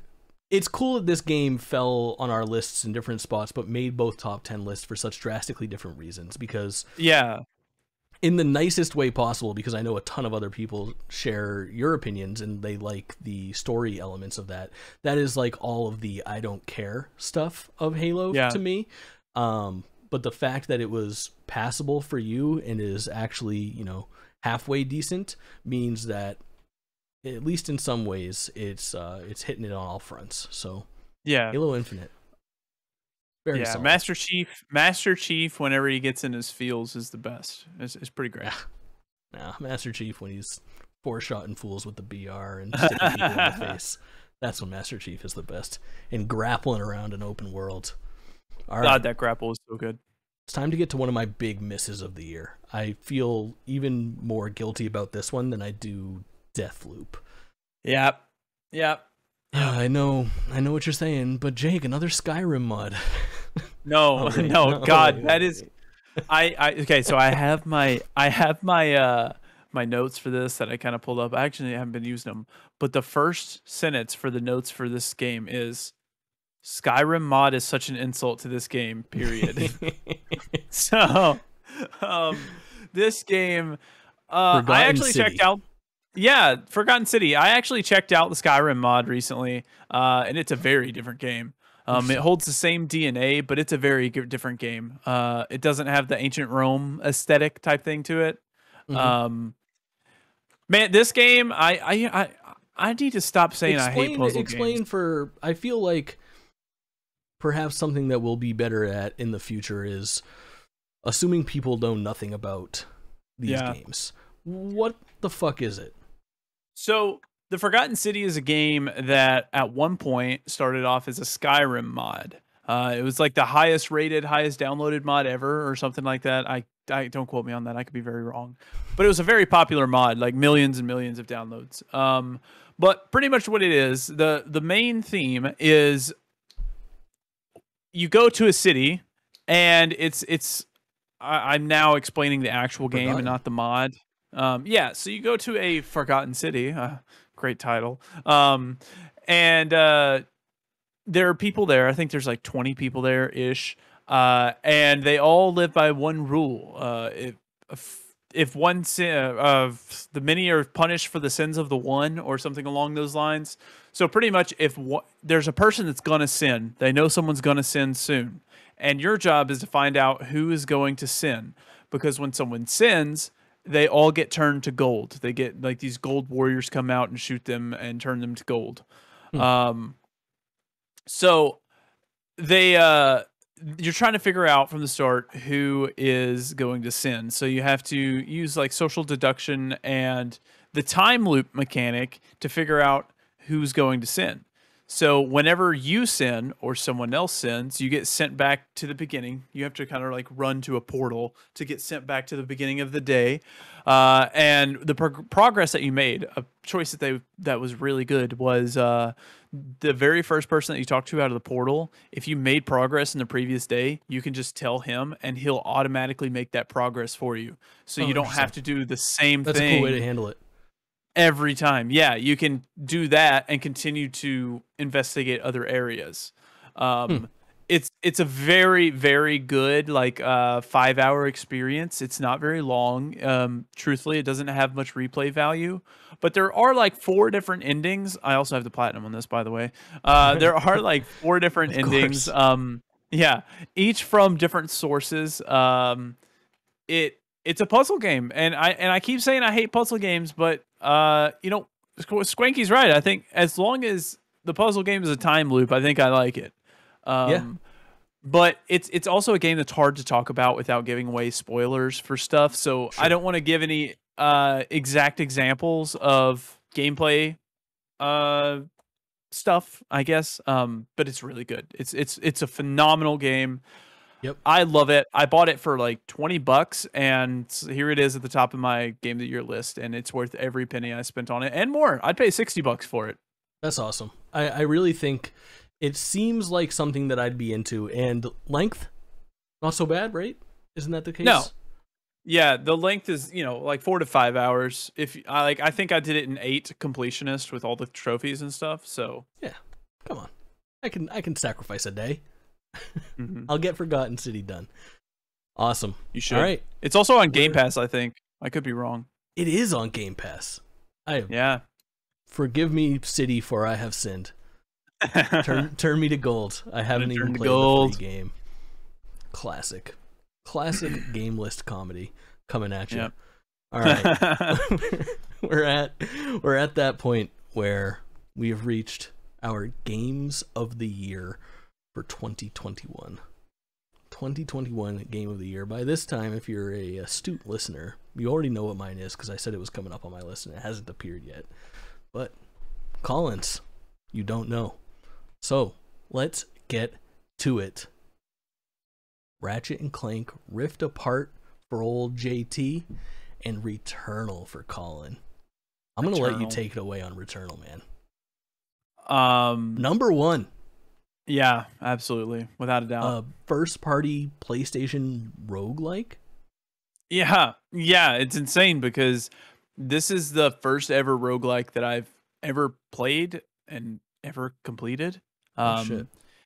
The world is so my dog is eating a tissue in the side right now. the world is so like grungy. It's just, if you watch Alien, that's just the feeling that the world gives you. It almost feels like a Metroid world. I've seen a lot of people compare it to, this is what a modern Metroid game should be, and I completely agree. The environments are beautiful but haunting. They're very Alien. Get it? Alien on a different planet, you know. Solid. But the story is actually super interesting. So it's funny because the top 3 games of mine are time loops. Big loop guy. Yeah, big loop guy. So Celine crash lands on a planet when she finds a white signal, or like a white fog signal. I don't remember exactly what it was called. But you work your way through 3 biomes to try to get to that signal. And you know, I'm going to spoil it. So, spoiler warnings. You know, I don't think no, you can get around. Returnal has enough going on, and the story is bro. But the best part, I think you've done a great job of no spoilers. Yeah, you know, you raise a fair point, but let's just say halfway through the game you think you've beat the game. But then you realize you didn't beat the game, and there's still the other half of the game, right? Interesting. God, it's so hard to skate around this, but it tells a story, and you expect a resolution, but when you get that resolution, you realize like that's not the way out. Like that's not the way to break the loop. You're fighting for it for hours to break this loop, to escape this planet. But you realize what you're doing is not the way out. So I'm blown away. Sorry to interrupt. That we're talking so much about story with Returnal as your game of the year, because I thought this would be almost exclusively gameplay. And the story's that good? Yeah, absolutely. The story is like, and every time you die, you get flashes of more story. So death helps you in the story, and also in progressing in the roguelike, you know, way. But God, my ears itching. There is story. There's a great story. And the ending is kind of up in the air. It's kind of a thing that nobody really knows how to interpret it, which I really like. Sometimes I really like it whenever it's up to interpretation. 2? That's what I'm hoping for. That's what I'm begging for. Interesting. Also, this game does a great job of like representation. I feel like, you know, the main player is like a middle-aged woman, which you don't really see much in games, and I really appreciate that, because it's funny. Anytime I can play a game where I get to choose my gender, I always choose a dude or a girl, because like I feel like I play as like dudes with like beards and, you know, ponytails in every game. But I really like how they stars of most video games. Yeah, change that up. Yeah, for sure. Yeah, and the there's a little like horror side to this game, kind of in the environments, but also there are some first person parts of this game. 6 specifically, I think there's a limit of 6 first person areas, and they're kind of scary. They're kind of creepy. But it all plays into the story and what's going on in Celine's mind and where Celine's at. You get to figure out about the alien civilization on the planet that you're at, which I adore. Man, it's 10 out of 10. I adore this game, and I can't wait for a possible sequel or an expansion or literally anything more, because again, I have the platinum on it. The scary parts of the game are what turns me off to it, as already noted. I don't love a scary game. Yeah. But when I look at the gameplay, it looks silky fucking smooth. Oh, it's so smooth. The case? Absolutely. It's so smooth. You run so fast, and there are these doors that open right before you get to them, and it's just so pleasing to like thread the needle. It feels like you're threading the needle of a door, but it just opens at a perfect time. It is so good. It's so good. And the scary parts, don't let them turn you off, because they're like 3 minutes long each time. It's not that much of the story. It's not that much of the gameplay time in total. It's just little story bits. Wild. And it comes from Housemarque Entertainment, who's known from like only doing bullet hell like indie games, and then this is their big budget release, and it is an absolute slapper, apparently. And it's a third person bullet hell roguelike. Like, they have the bullet hell DNA in there, and it's so pleasing to perfectly dodge like all sorts of little blue and red and orange balls coming at you. Third person bullet hell horror roguelike. It's like they're trying to make the game sci-fi that I would horror be least interested in, yet for some reason it's so good. I am still interested in playing it, and I honestly do think that I will get around to that one as well. What do you think about, let me just throw that out there. You said these things, third person roguelike from a company that historically puts out indie cheap games. This is a $70 PlayStation 5 game. I think the thing that's holding me back the most, review copy not provided by PlayStation. What do you have to say about that? It warrants a $70 purchase? Oh, absolutely. Yeah. Which featured? You know, without a doubt. There were some things at launch that they had to leave out because there were some technical issues with it, but they're back in now. I actually beat the game before those ever got put back in, and I still think it was worth it then. You can also get it for cheaper than $70 now, but it's only going down. I've only seen it down to like the $50 price point, which I think, you know, is just a telltale sign that it's worth more. You know, it's worth the amount of money that it is. It's going to be one that we look back in a couple of years as a cult classic, like, without a doubt. Love it. Solid pick. Now, we breezed by it. It came in at number 8 for you. For me, number 1 game of the year is Ratchet and Clank Rift Apart. Now, I feel like I should say I'm a gigantic Ratchet and Clank fan. Ratchet, to me, is probably not quite what Sly is to you, but when we're talking about those Sony platformers from the PS2 era, Jak and Daxter, Sly Cooper, and Ratchet and Clank, it's Ratchet for me, baby. And this game is, I went back and I streamed it in very, very late 2021. I streamed it in December of 2021 after it became the only video game that I've ever 100% completed and platinumed. It's a game that I played through start to finish, liked it so much that I didn't want it to end, and tried to suck every little bit of life that it had in it out so that I could enjoy every moment that I had with this fucking video game. It doesn't reinvent the wheel.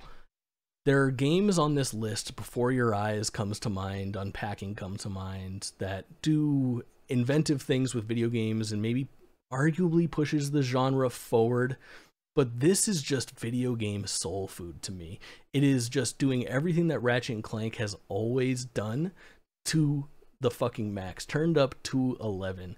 It is perfect video gaming. I truly feel as if it's a perfect video game. When I rack my brain about what could be different about it, what could they give me to improve it, the only thing that I want is more, is a sequel.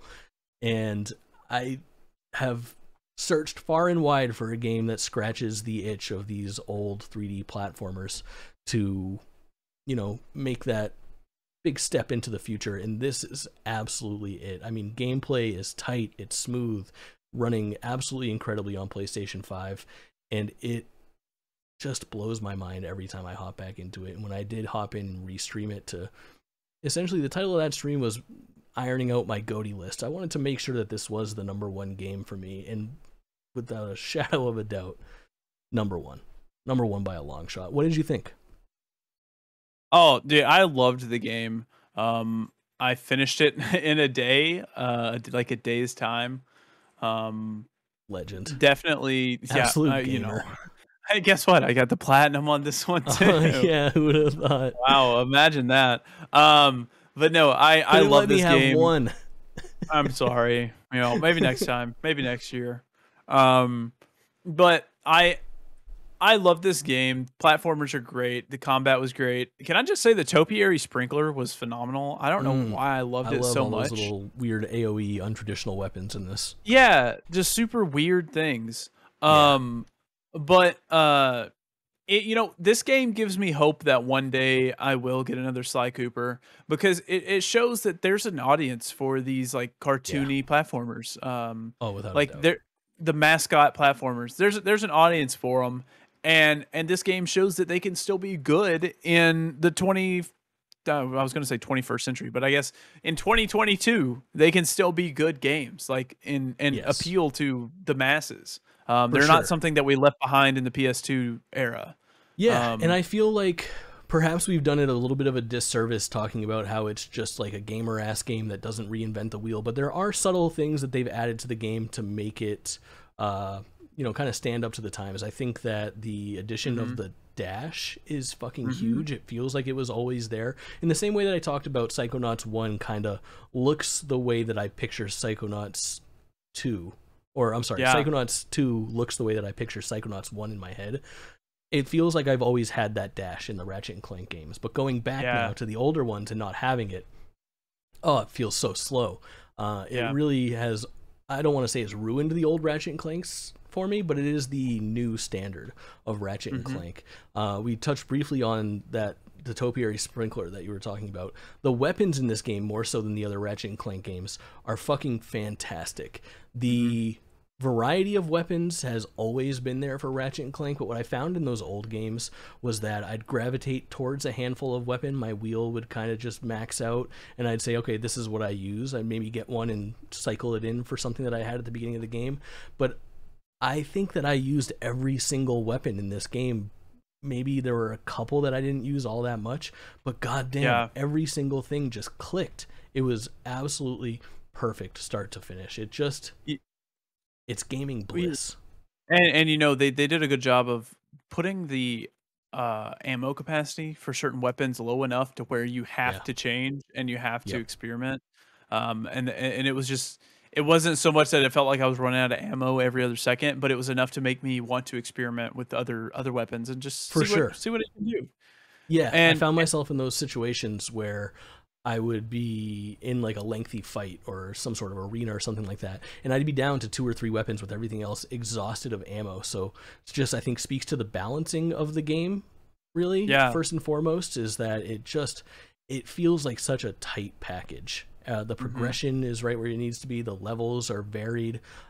We haven't even talked about the story, which I think is honestly as good as Ratchet and Clank has ever been. The characters are written well. They introduced 2 brand new characters, and one of them is honestly a spoiler in itself. The fact that they kept it under wraps, didn't put it in the marketing at all, and they still really haven't talked about it. You're able to hop into this game if you haven't played it and be introduced to something that will probably end up being a cornerstone of the Ratchet and Clank franchise going forward, and it's barely touched upon.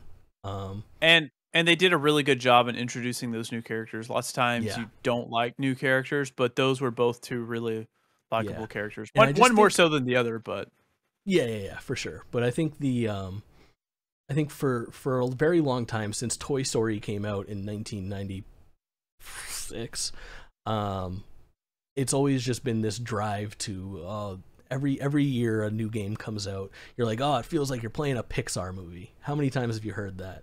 Dude, I was just thinking that they did it. They did it. You're looking at gameplay right now. This game is like playing a Pixar movie. It really looks as good in its cutscenes as it does in its gameplay, and it is a visual feast. Not to mention how fun it is to control. The fact that you have the ability to make things happen in this world that looks as good as it does. Yep. For sure, without a doubt. I was literally just sitting here thinking, I'm watching the gameplay right now, and I'm just like, wow, I forgot how beautiful this game is. It looks like an animated movie. It's just perfect. It's fucking mind-blowing. Mind-blowing. Chat, listeners, viewers, that's the list. But the fun doesn't end here.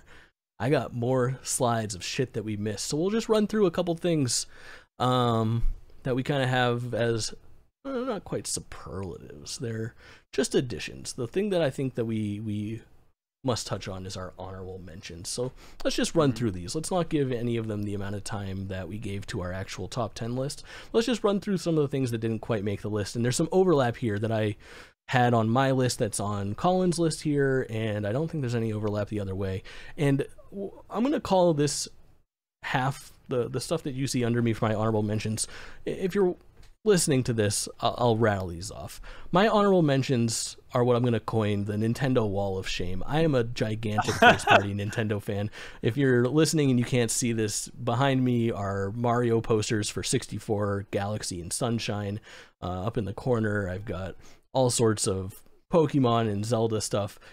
Yet, not a single one cracked my top 10 this year, because honestly, Nintendo didn't impress me this year, which it pains me to say. And all of the games on this list are either remakes or rehashes or reinventions of existing series that just came up short. And we'll get to our stinker shortly, which you'll see.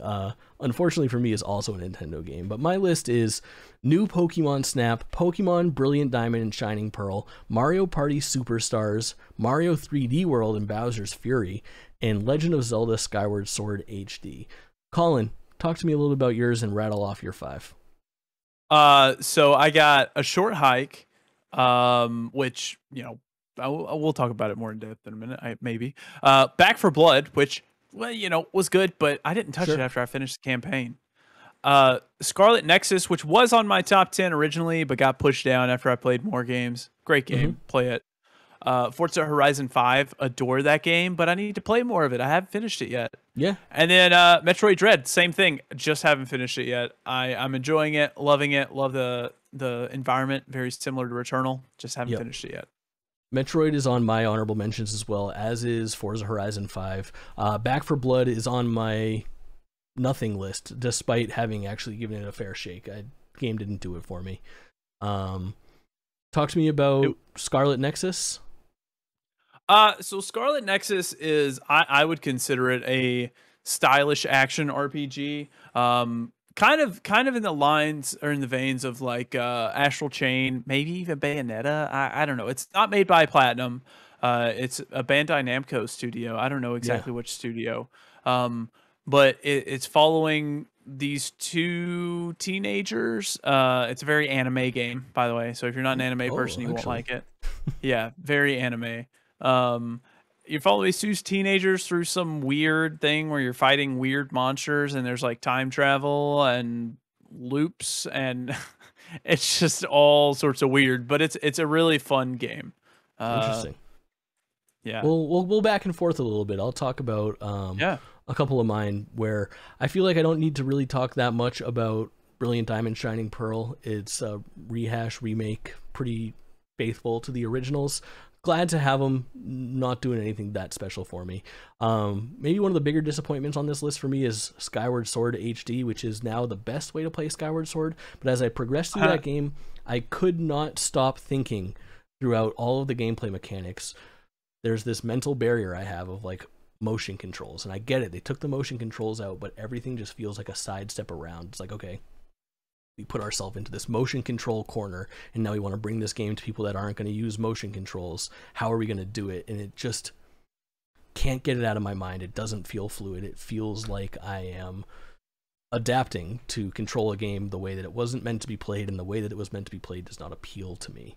Mario 3D World and Bowser's Fury is a fantastic video game, a fantastic package. Out of my 5, it's the one that was actually on my list that got bumped out as something else got added, I think Psychonauts, because the Bowser's Fury standalone, which is arguably like a DLC type of package, is a really fun 3D Mario adventure, and the original Mario 3D World is very, very good. What about A Short Hike? I don't know much about that. Isometric view, Breath of the Wild inspired? Yeah, kind of. It has the climbing mechanics of Breath of the Wild. So I guess anything with those climbing mechanics or Breath of the Wild inspired. But it's exactly what the name says. It's a short hike up a mountain to get cell service. It's super cute, has great music. I also got to platinum on it. And you play as a little bird that you can fly around. You can just glide down the mountain. And you can also turn like your pixelated slider up and down, so you can have like a super pixelated look, or you can have like the smooth like Wind Waker type look to it. But it's a really, really fun game, cute game, just a nice, relaxing, simple, cute game. Love it.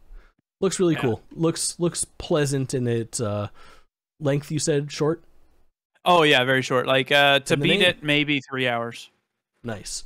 That's an easy afternoon knockout for me. Yeah. Mario Party Superstars is the game that I've played probably the most on my list of honorable mentions. It is the best Mario Party ever created, but still has built its empire on the bones of something that's about 20 years old. Fantastic online multiplayer as far as the Switch standard goes. And then New Pokemon Snap is a game I wanted so dearly, and I do love and enjoy, but very rarely do I clamor for a remake or a sequel as much as I did for Pokemon Snap, and then for it to come out and for me to just kind of be lukewarm on it is a little depressing, and I don't know what they could have done better. I think that maybe that it pains me to fucking say out loud that maybe Pokemon Snap was better left in the past. Oh, don't tune out. This is the first episode. Please stay. Metroid Dread, I only played the demo of, and then I watched a lot of gameplay online. And it seems right up my alley. It's getting an honorable mention for me because I need some actual time with that game, but I think it's probably something that I'll be very, very keen on completing once I get there. What did we brush over on your list was Forza Horizon 5, which I also have a decent amount of time. What did you think overall? Oh, I loved it. I loved the one night that we all spent playing together. That was probably the highlight of that game for me. It was really fun. I really enjoyed it, and I mean it's a racing game. It's the best racing game there is right now. So yeah, for sure. I couldn't have it on the list when Cruisin' Blast is so high up on my list, which it's such sacrilege to say, like, arguably the best reviewed game of the year, Forza Horizon 5, to me is just not as fun as I have playing Cruisin' Blast. Fuck it. We just have to pretend that Forza doesn't exist for you, so that way you don't feel ashamed for putting Cruisin' nothing can stop my shame. All right, let's get to our stinkers of the year. Oh, stinker! Pain is me. So stinker of the year is the game that I wanted the most to like and just didn't. It came up short. I had high hopes for Mario Golf Super Rush. Kaulin's pick is Far Cry 6. Maybe you're in the same boat as me. I had played all the Mario Golfs. I was so excited that we're finally getting a Mario Golf. The fact that Mario Golf was as successful as it was, and Nintendo invented a system that had a controller that was motion-based and looked like the fucking handle of a golf club and didn't put Mario Golf on it is still a fucking mind-blower to me.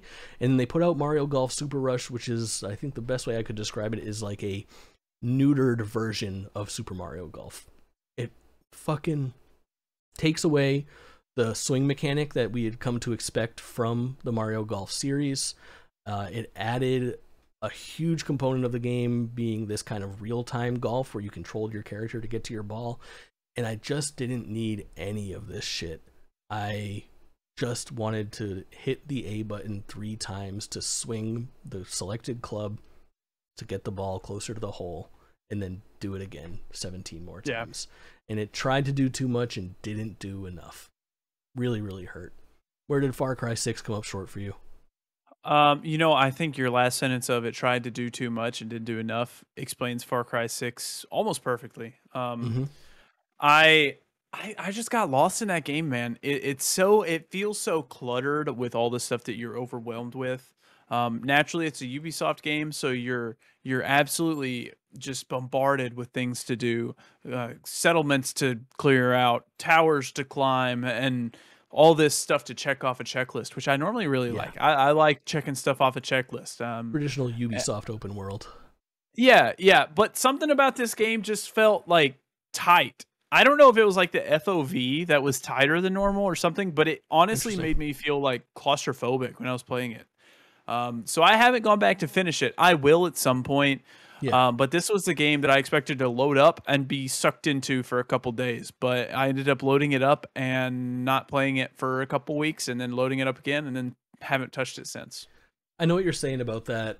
like intent to go back to on those Ubisoft games, because you really do have to be in the mood. It happened to me last year with Valhalla, or 2 years ago, last holiday season, where I was excited. I played Odyssey, I played Origins, and I got into Valhalla, and I was like, just not really in the mood for it right now. I'm not opposed to the game, didn't hate it or anything like that, but goddamn, I just need to be in the right mood to have that many things to check off of a fucking list.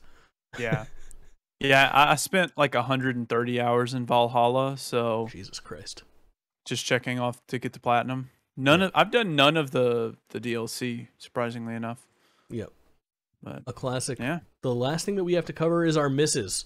We're not saying that these are bad games, we're not saying that they're good games. We're saying that in comparison to most GOTY conversations, we don't really have an opinion on them, and there are some games on here that I certainly want to check out, and they could change in time. Believe me, if we end up getting to them, you'll hear about them on future episodes. This is, of course, episode 0.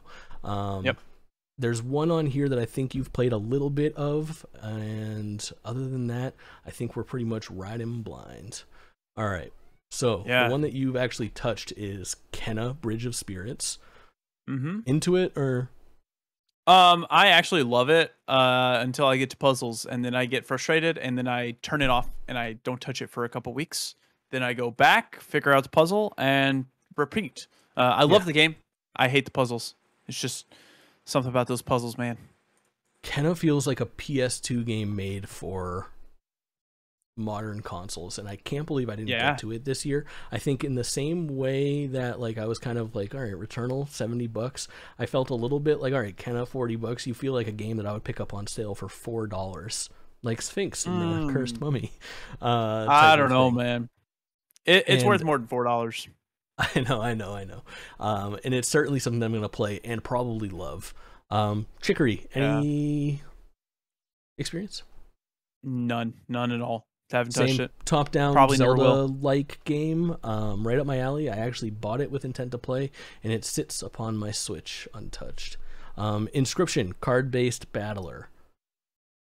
Deck Spooky builder, vibes. Not my thing. Kind of my thing. Spooky vibes, not really my thing. I've seen a decent amount of it played. Seems very cool. Probably would get a nod if I had spent the time on it, or perhaps it was... themed differently. I like the spooky vibes, just not the deck building aspect. It's interesting. The spooky stuff that they're doing is kind of the coolest thing about it. Monster Hunter Rise, just not into the series. I understand that it's probably the best version of Monster Hunter out there. Recently got ported to PC as well, and people are loving that, but just not something I've explored myself. Outer Wilds, we'll get to it. I think at this point, next week we'll be talking about Outer Wilds in depth, and the merits of the first part of that game, and then from what I understand, Echoes of the Eye, unfortunately a bit horror themed comparatively to the initial game. Should we both agree to have played Echoes of the Eye by this time next week? I need more time. Here's my thing about Outer Wilds right now as it sits, is it's such a complete, fantastic package that sits in my mind. The only thing that I can think of is how I wish I could play Outer Wilds again for the first time at some point in my life. So I think I want to let it simmer, and then play Echoes later. I've got this, lying in wait. I have this thing that I just know I'm going to adore. To explore another time, but believe me, we will, and probably within the next 365. Last one's Call of Duty Vanguard, the first Call of Duty that I haven't touched since ever.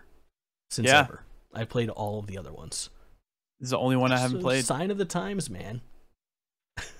Sign of the times. Microsoft property. Just wait till they revive it and figure it all out. When it hits Game Pass, I'll give it the old fair. It's gonna be Call of Duty Micro.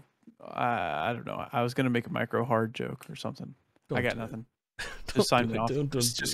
I give up. Hey, that's a show. That's a podcast. This was super fun. Kaulin, obviously, I think I personally, this has exceeded my expectations on how smooth it went. I hope for anybody that's watching the video version or caught this live, special shout out to you, the people that are sitting here ever so quiet in chat, being slightly ignored, but ever so loved. Thank you to anybody that listens to this, that watches this. My hope is that nobody watches this for like a month or two, and we work the kinks out, and then you're watching this like 5 years in the future, and you're like, let me watch the first thing that they ever did together. Wow, this is bad. Now, and you're like, all right, well, they came a long way. That's my hope for the future. But in that 5-year on future, I hope we are knocking it out of the park still. Really, really fun. Any closing thoughts? Anything that we missed? Anything that we have to say? I guess. Oh man, I think I've said. Yeah. Oh God, I should have prepared my handles, man. Do your plugs. You got them. You got them. Just rattle them off. I gotta shout out my Twitter. I never shout out my Jake Twitter. Twitching on fucking everything. I locked that shit down. It's Jake Twitching, like twitching, but without a G. Jake Twitching. I stream on Twitch a lot of nights a week. I'm on Twitter. I'm on Instagram. I'm, a little bit everywhere. The cat in the background is Richard. The dog in his background is Corvo. Yeah, Corvo. Hit me with those socials. All right, so Twitch, obviously, find me at Kaulin, Kauline _. Somebody stole Kaulin without the underscore, so I'm really pissed about that. Yeah. Okay. Twitter is Kaulin, Kaulind, capital D. You'll see a picture of me at the Game Awards. We can talk about that in the future. Yeah, yeah. And then YouTube is just Kaulin, Kauline. No underscore, nothing. I've really got to consolidate my stuff, but it's really difficult because, funnily enough, Kaulin is like taken. I don't know. All the Jakes were taken too, so if it's any consolation, I had to come up with something new. Classic. This was really fun. Thank you guys all for being here. That is our show. We'll be back next week with our actual episode 1, talking about all the big news from January 2022 and what we've been playing. See you soon. Bye.